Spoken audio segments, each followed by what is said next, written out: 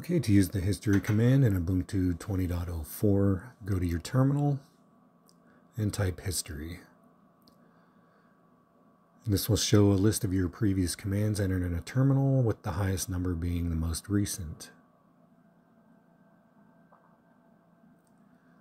If you type history -- help, you'll get a list of all your options.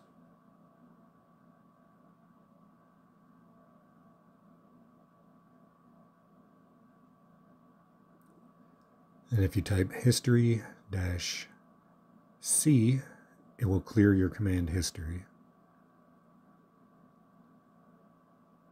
Okay, everything's gone except for the command I just entered.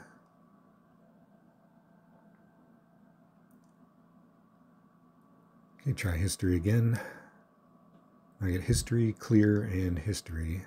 So if we do history -D and then the number 2, it will clear line number 2, which is the clear command.